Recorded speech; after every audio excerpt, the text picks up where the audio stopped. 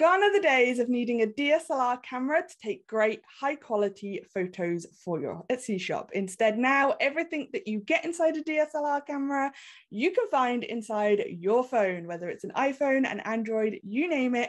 Our phones have so much capability now to take great high quality product photos that it's very unlikely that you need to invest in a DSLR unless you really want to. So in today's video, I'm going to share how you can get good product photos just using your phone, because as you will no doubt know, photos are the key to getting sales, because when selling online, people can't see your product, they can't touch your product, they can't potentially smell your product, like whatever your product is.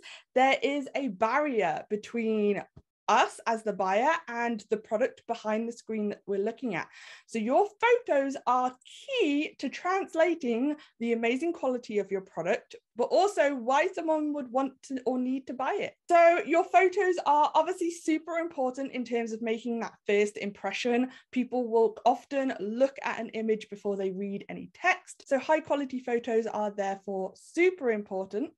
And if you have high quality photos, this will also mean that you can charge a higher price. It's what's known as perceived value, and your branding, of which your photos are part of your branding, will help you be able to charge higher prices for the products that you're already making. So without further ado, let's get into the top tips today on how to create good product photos just using your phone. Tip number one, very simple but very effective. If you can, be sure to always use your back camera rather than your front camera, because the back camera is the higher quality camera on most phones. Now, there are times that you might prefer to use the face camera. Let's say you're doing something with your face and you want to obviously like see the screen when you're taking a photo. Let's say you sell earrings and obviously you want to see your ears when you're taking the photo.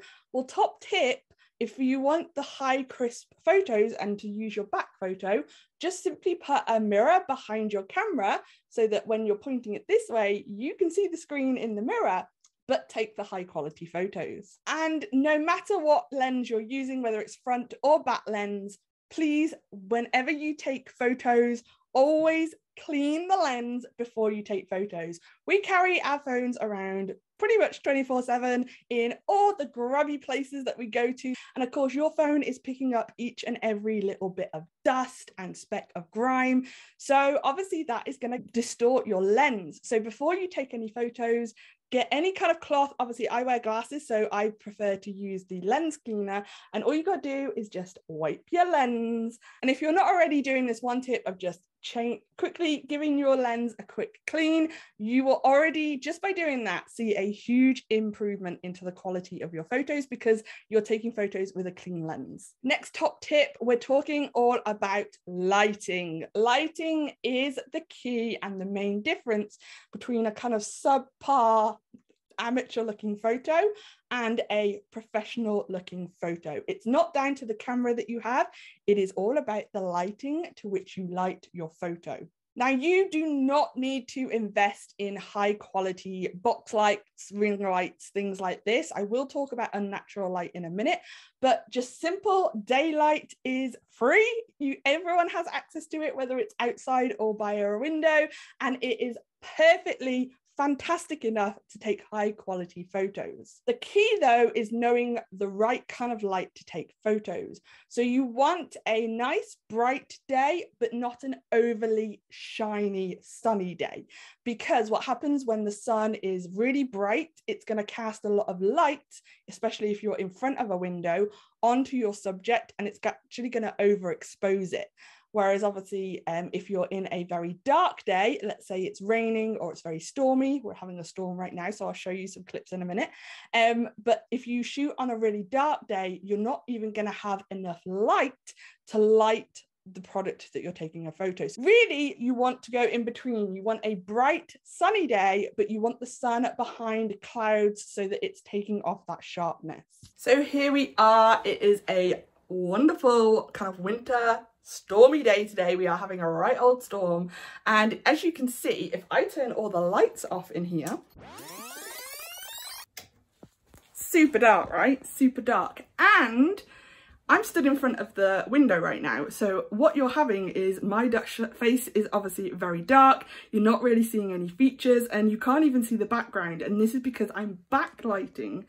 Whereas, if I flip around, ta-da! I'm now in front of the window, and obviously you can see all my face, you can see all my facial features, you can see some of the background, but I'm getting more light in my face. So obviously you always want to make sure that you're lighting your products correctly. And I'll explain this a little bit more as we go through the unnatural light, because when you're in front of a window, you haven't got as much control over the light. What you can do though is have a white piece of paper or even a mirror to help you bounce some of the light, from the window here in back onto the product, and this will be easier to explain when I've got unnatural light to show you. But top tip, make sure your light is in the right place, so make sure it is facing your product and not behind you. Now, if you're in the UK like me and we struggle to get a great filming day, whether it's sunny with a little bit of overcast, unless it's kind of the summer, then you might want to invest in some unnatural light. So here I am right now, I'm just purely lit by my iMac screen, whereas if I add in my box light, so that's one light, that's two lights, you can see already it's going to brighten up my screen. And of course I always like for my YouTube videos just to add a bit more light in the background. This is more like ambience as opposed to actual while lit.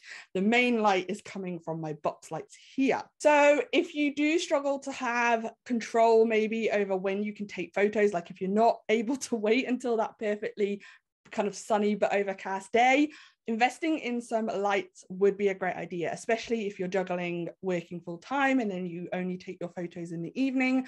Having unnatural light that you can control is going to help you obviously be consistent in terms of your product photos. So next top tip, when you're buying unnatural light, so box lights, ring lights, things like this, be aware what kind of photos you want to take. I know that ring lights are all the rage at the moment, but they're only really any good if you're going to be taking photos of a face, portrait photography. And this is because they give off this ring light effect, which obviously you can see I wear glasses. Then obviously if I was to do a ring light recording my YouTube videos, you'd have this funny glare on my glasses the whole way through. And I don't know about you, but it annoys me and I'm sure it would annoy you. Now, obviously I'm using this as an example, but if you're taking products and if they're plastic, metal, some kind of reflective surface, if you're using a ring light, just like my glasses, you're going to get this ring light on your product. And of course you can angle your lighting a little bit, but this is really hard to avoid. Whereas if I take off my glasses, obviously the whole emphasis on why ring lights are so great is you get this little sparkle in your eye. So if you're doing kind of talking to the camera, those sorts of videos, ring lights can be really great to give you that sparkle. Obviously I wear glasses, so this doesn't work for me because I get that super duper annoying ring.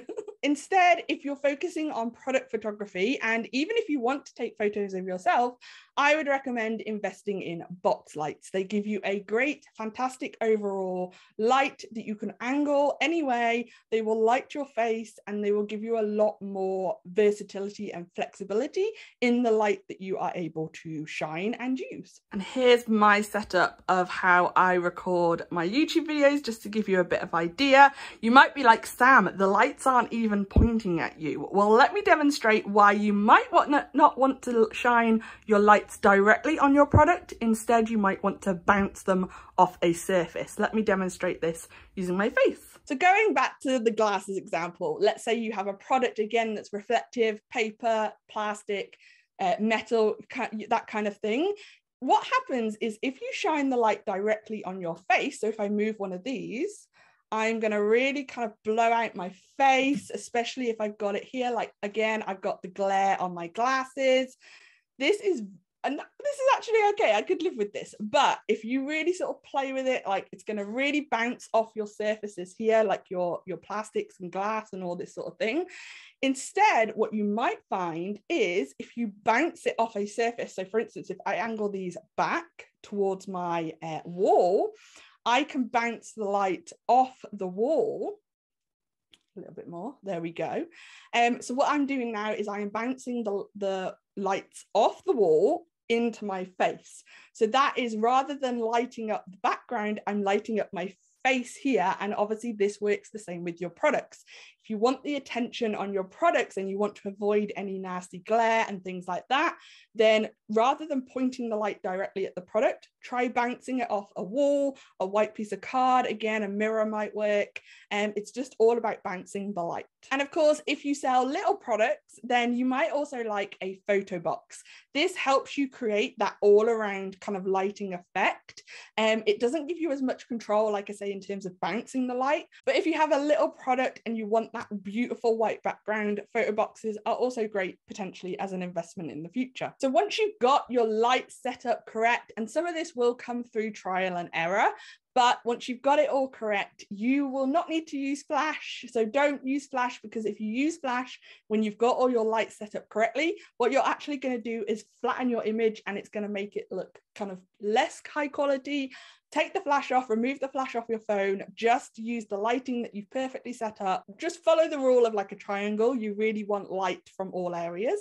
But yeah, don't use flash. It just flattens your image and makes it look a bit like amateur again. Now, of course, I'm talking about purpose bought lights, but you can also do this with simply lamps in your house. I have kind of unnatural yellow light in these lamps, but you can buy, just like you would in a photo box, white light, like really bright white light bulbs that you can put in your lamps at home. So if you already have some great lamps that maybe even have like a directional kind of angle on them, then obviously if you can just, it's a lot cheaper potentially to buy a white light bulb than investing in kind of softbox lights or photo boxes. And you'll find things like that from any kind of like DIY or furniture light kind of shop. And then the last tip is, don't be afraid to edit your photos slightly. Now, when it comes to editing, I would focus on the light rather than editing like the color tones and things, unless you've taken photos and maybe they are a bit yellow or green. Really, you want to focus on maybe just improving like the crisp or sharpness, or getting rid of any shadows from your photos. So when it comes to your editing app, and you can get this just straight in your camera roll or photos app within the phone that you have, you might want to look at changing the brightness. This usually adds a little bit more of that crisp light. So especially if you're dealing with natural light, that can usually give you that kind of unnatural light kind of crispness if you don't have photo boxes and things like that. And you might want to also play around with the highlights and lowlights in order to potentially delete or lessen any shadows that are on your photo. Our photo apps and kind of camera roll apps have a variety of editing now available in them, and the best way to learn is just to play around, see what each of them do, see what your style of photo is. Do you like that crisp white kind of bright photo, or is your brand maybe more on the moody side and you like that darker kind of shadowy photo? Always go back to what your branding is, what it is that you're conveying with your brand, and obviously make sure that your photos match it. Any questions about what I've taught today, pop them in the comments. I will be more than happy to answer them. Hit subscribe if you want more photography tips and general tips on how to get more sales in your shop on Etsy. And obviously in this video, we talked about how to improve your photos. But if you want to know what photos to put in your Etsy listings, check out this video next. I'll see you on over there. Bye.